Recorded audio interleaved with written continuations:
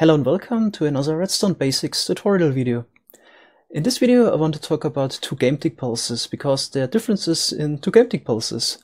First of all, let's start with the normal one that everybody probably knows.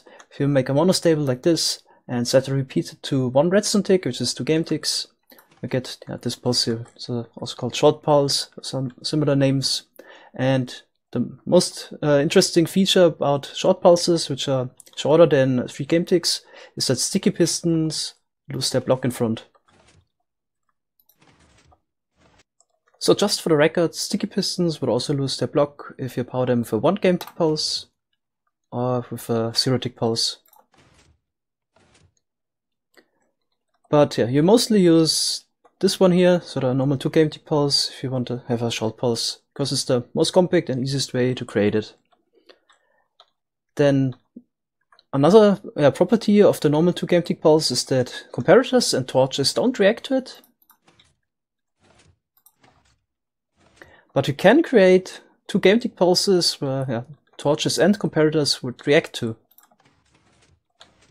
So we send a 2 game tick pulse through a torch tower, and at the end, sticky piston would lose the block. Those extended 2 game tick signals don't have a name.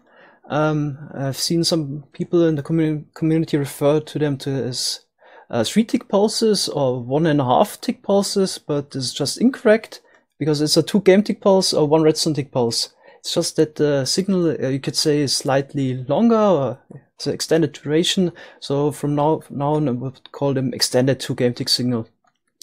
And yeah, it works like this. So we power this comparator here, and also in the same game tick power this sticky piston, which pushes the block to this position and takes 2 game ticks before the block arrives, and then the comparator is depowered and you get a 2 game tick pulse. And it's extended 2 game tick signal because the removal of the power source happens with a block event. In general, if you remove a power source with a block event, then you get this extended 2 game tick signal. The extended 2 game tick signal is a little bit fragile. So let's activate this one here. So we have another extended 2 game tick signal generator, and we send it over a comparator, a few torches, redstone dust, comparator, into a block here. And here we try to have 2 comparators behind each other, and then the signal is lost. So this piston didn't extend. Here we also chained some comparators with a block in between, and this sticky piston lost its block because the signal got transferred. Here we go up with torches. As you can see here, the signal is still there. Then we go into repeater, and the repeater would convert the extended 2 game tick signal in a normal 2 game tick signal. Still, piston would lose the block, but if I try to power a torch tower again, nothing would happen. By now you might be wondering, what is the 2 game tick signal useful for? So first of all, of course, it's quite useful that you can send a 2 game tick pulse through a torch tower or through comparators. But it's also, for example, useful for selective powering. So here we have a repeater and a comparator attached to the same redstone line. And if I do the normal 2 game tick pulse, then only the repeater would react to. But I could power the same redstone dust line with the extended 2 game tick signal, and then both of them would react to. I use this, for example, in Treefork, so it has practical uses. And some people that build compact doors sometimes use it to send a signal through a torch tower, for example. So it has its uses. Next, I'm going to go through a lot of possibilities how I can create the extended 2 game tick signal. So first of all, let's take a look at the 4 game tick into extended 2 game tick pulse converter. It's quite simple. So here we create the 4 game tick pulse, we power sticky piston with a redstone block in front. Then it takes 2 game ticks until the redstone block arrives in this position here. And then after 2 game ticks more, it's removed. So the power source is removed with a block event, and we get a 2 game tick pulse, extended 2 game tick pulse. As you can see here, sticky piston loses the block. Of course, you could do the same for cauldron, for example. Or you can push a solid block in front of a container block. Take the output of the comparator again. See here, sticky piston loses the block. What also works is retracting a block. So here we also create a 4 game tick pulse. Then this torch is depowered. Piston would retract. It also takes 2 game ticks before the block arrives here. Then after 2 game ticks more, it's pushed out.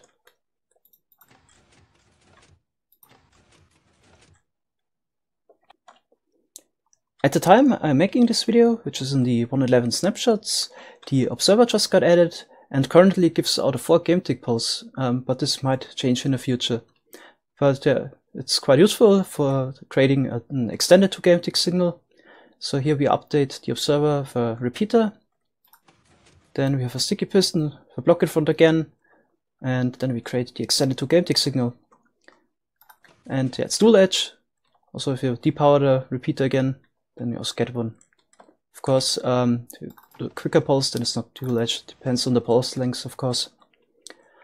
I'll also quickly cover this because this might confuse some people. If you put a block in front of the observer, then nothing happens. But this has nothing to do with the way the observer acts. Has to do with the way pistons react to signals. So you get a 3 game tick signal, and as a consequence, the comparator will receive a 1 game tick signal. I can also quickly go back to the first example. I also used the repeater here to power this block here, which powers the piston, and would try to power the piston directly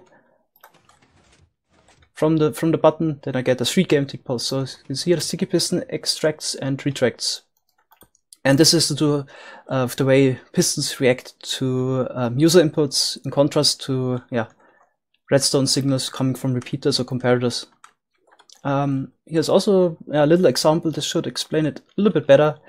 So here we have a chain of sticky pistons with redstone blocks in front, and here we have a chain of repeaters. And you might think, because it takes 2 game ticks before the block arrives here, then the next piston should react instantly and create a 2 game tick delay in consequence. But actually we create a 3 game tick delay because the piston waits 1 additional game tick when it's activated by a block event. So you can see here the left line is quicker than the right line, because here we have always 3 game ticks of delay. To add a little bit more confusion or explanation, here we have a repeater in between. So you might think, now it would take 5 game ticks, but it's actually a 4 game tick delay. And here we also have repeater on 2 ticks, so it's also 4 game ticks of delay. As you can see here, both lines activate at the same time. So here we have another dual edge extended 2 game tick pulse generator. We push a redstone block from one position to the next, and at both positions we would power redstone dust. And because block 36 doesn't power anything, the redstone dust is depowered while the block is moving, and then torch would turn on and off. You can see here, it's dual edge. So if I put the block here, also lose the block. Okay, so another possibility to create the extended 2 game tick signal is using a sand block. So what happens here, when we depower the piston, it would pull up the sand block, and it always takes 2 game ticks before sand starts to falling. So after 2 game ticks, the sand block would turn into a sand entity and fall down. And this is also a block event. And let's just see it. So the sticky piston would lose the block in front because we have a 2 game tick pulse.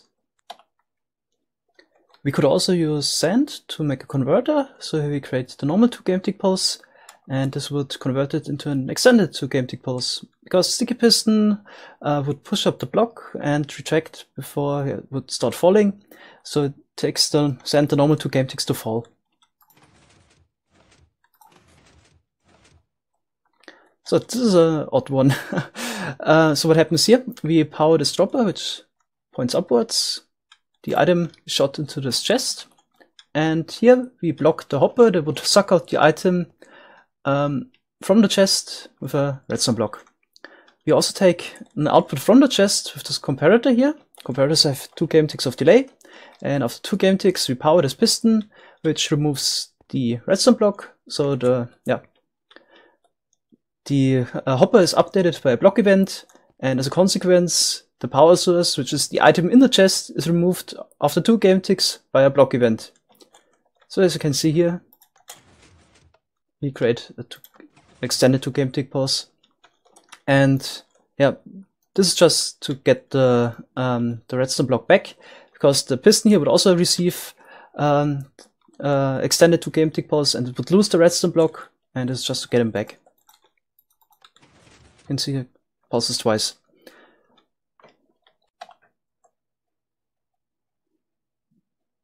So we have some more compact ways to create the extended 2GameTick signal. Here we power this comparator through this block here, and after 2 GameTicks more, the power source is removed by a block event. And this is the same with a torch, which also has 2 GameTicks of delay. And here it's stacked up vertically.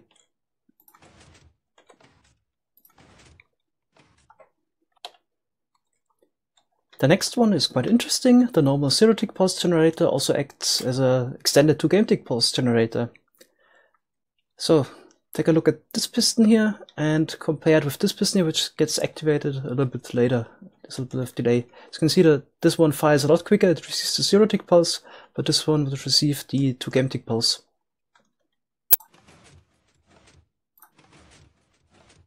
And the reason that this one receives 0-tick is that it gets powered directly with the redstone dust, and here we extend the signal with comparator to 2 GameTicks. So I'll try to explain a bit how it works. It's a bit complicated what happens here. So first of all, we power this gravel block with this repeater here, then this redstone dust line turns on, and this causes this piston here and this one to extract instantly. And since this piston here is powered by quasi connectivity, it's also getting powered, but yeah, if you power something with quasi connectivity, you also need to update it so the piston knows that it's powered. And that's what this piston here does. So it extracts, and then this piston knows, I'm also powered, also extracts. And since the gravel is gone, the redstone dust is no longer powered, and that's why this piston would also retract, and this one was also retract. And this also happens in the same GameTick. So the piston extends and retracts in the same GameTick.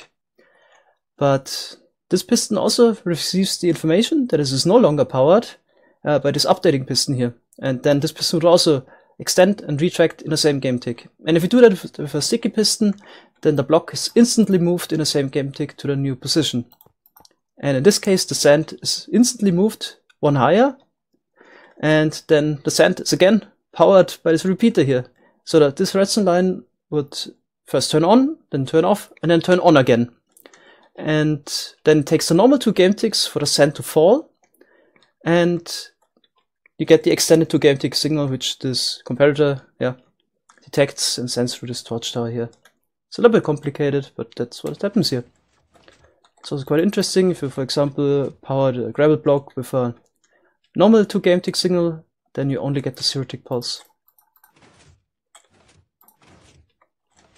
Because the signal is again too short for the comparator to detect or react to.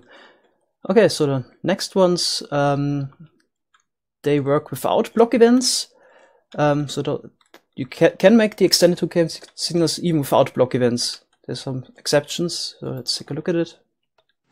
Get us 2 GameTick signal on the falling edge. You don't need that repeater even, you can also do it like this. And there's another possibility to create it.